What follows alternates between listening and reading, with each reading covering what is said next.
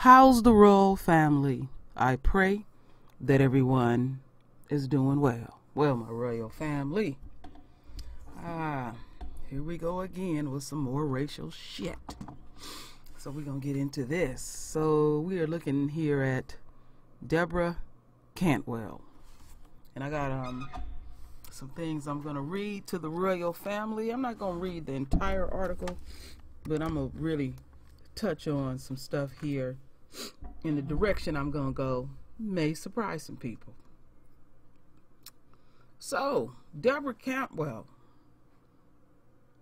was charged with intimidation and criminal mischief for a note. She put a note. They should have said she put a note. Cantwell also covered her neighbor's newly purchased home with toilet paper. Amy Pundit said Cantwell saw her black son while they posed with a sold sign. Cantwell wrote in a letter that she finds niggers stressful and it sets her off rage. I cannot be stress free if I have to look at that nigger kid, she wrote in the letter. Cantwell later admitted to police that she wrote the letter and wouldn't apologize. I want that to sink in real deep, my royal family. She says she ain't apologizing at all for her actions and behavior.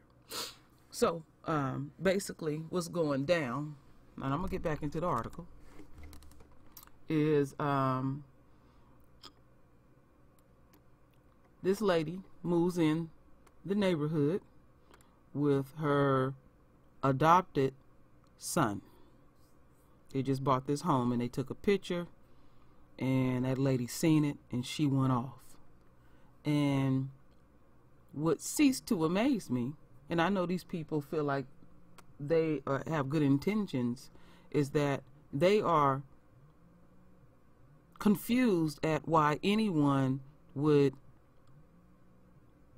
have an issue with them having an African American child, and they in a lily white neighborhood. So you go into lily white schools, because he's not getting the full-fledged black culture. So there's going to be some backlash. Yeah, it's wrong, but this is where I have a problem with. And this is our duty and responsibilities, that we need to adopt our own. I have an issue with it. Now, yeah, there are some people that have biracial children, too, as well. And I'm guessing, based on looking at his hair, he's possibly biracial. But anyway, let's get back into it a little deeper. So, the 63-year-old Indiana woman has been arrested after she left a racist letter on the door of the neighbor newly purchased home, police have revealed. Deborah Cantwell was charged with intimidation and criminal mischief after she allegedly covered the neighbor's house in toilet paper and left the shocking letter. A protective order was also issued stating that stalking has occurred and that Cantwell is not allowed to contact the family. Cantwell spotted Amy Howell Pundit and her family on October 12th when they happily took photos with the soul sign in front of the new house in Greentown. Let's continue on. Okay. Pundit, who has a 15-year-old son, said it was the family's dream home, one that had taken them a year to find and save up for. The day that her children picked out the rooms and the colors for the rooms, everyone began talking about the memories they hoped to make in the future of their new dream home. But the happiness and excitement did not last long. Oh no, because Becky over here was up in her feelings. She was real stressed. So I'm going to skip a little bit of this article because I want to get into the juicy parts. So, When she saw the when her husband saw the letter, it said here, no niggers wanted in the neighborhood. This is a white neighborhood. Some people, the beginning of a horrific letter, which was all type red. Okay. Caldwell, who had admitted to writing the letter, went on to say that she has 33 years of negative experience and finds niggers stressful. I cannot be stress-free if I have to look at that nigger kid day in and day out. Okay, let me scroll on up and get to the best parts. Cantwell then goes on to say that she moved to a white town, a all-white neighborhood for health reasons. This is our forever home. We cannot afford to move. Besides, this is my dream home, and we have been here for a very long time. The letter continues. Perhaps you should have considered the neighborhood before bringing a nigger kid in this neighborhood. Your nigger kid is not welcome. And she put those in capital letters, my royal family. Just the sight of the child reminds me of all the things I lived in this town to forget. Your kid may be a nice kid, but the sight sets off my anger and rage and disgust of how niggers never pay for their crimes. Pundit's husband immediately called the police to report the toilet paper in the letter, which has left his family shaken.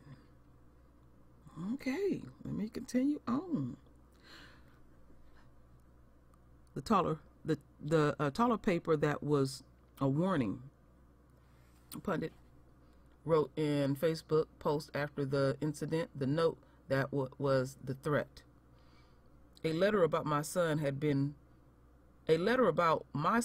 who has been watched and spotted and plotted against. My biracial, okay, he is. My biracial son. My child faced bigotry, hatred at a level I cannot even fathom, just for the color of his skin. Pundit said the letter had completely destroyed her son's innocence and childhood and has even affected her 4 other children. Okay, this woman is not in reality. So we're going to go back over here. You're not in reality. I don't know what folks think. They adopt our kids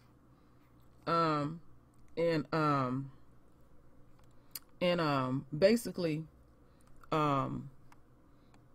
treat our children like they some little pets and everybody's supposed to go on and get along with it. Not everybody gonna go along and get along with it, and 9 times out of 10 is gonna be your own, and you know your own. I don't know why people like this play these games like, oh, I'm horrified, I'm shocked at this woman's behavior. What America are you living in? That is the question that I would ask the people who have biracial children, who adopt biracial children. That's the question that I would ask. What reality are you living in? These things are expected. Like I said, my royal family, the way y'all thought I was going to go, no, we got to keep it core over here. We got to look at it for what it really is in America. And they should have been teaching this unquote biracial child, because they don't treat you biracial in America. They treat you according to what they see. They always have. You know, they're true to their nature. You know, I point that out quite frequently to the royal family so we don't lose sight of what's really going on, because that's the ultimate goal of the enemy, for us to lose sight of what's really going on in America. So let me look a bit further before I play this video. Let me see, is there anything else? I'm going to put this article in here, but I don't feel the need to have to read the entire article. Let me see. What else did this woman say? It was quite interesting. I know she said she wasn't apologizing, and that's the part that I'm pointing out, because we real quick to apologize. Okay, oh yeah, here is the juicy part. So, anyway, on October 18th, Cantwell admitted to the police that she had written the letter and covered the family's yard in toilet paper. But she refused to apologize and continue to defend her actions. The blacks get away with it every time, she told the investigators. I was trying to vent. I was just trying to let them know that they weren't really welcome as far as us. I just need to let off steam. Lord have mercy.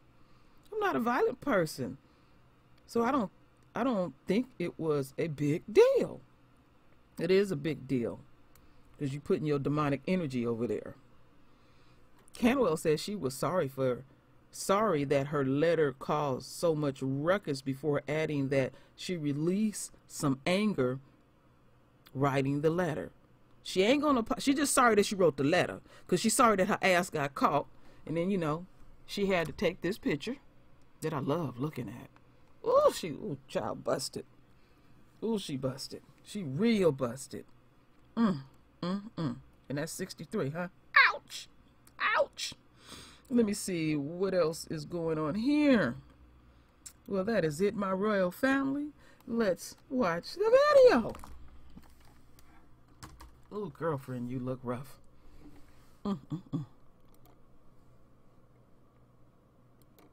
Community is coming together tonight to respond to hate after a family received a racially charged letter telling them not to move to Greentown. Prosecutors have now charged a 63-year-old neighbor for writing that threatening note. But as our David McAnally tells us, the community sent even more letters to this family, this time filled with messages of kindness and love.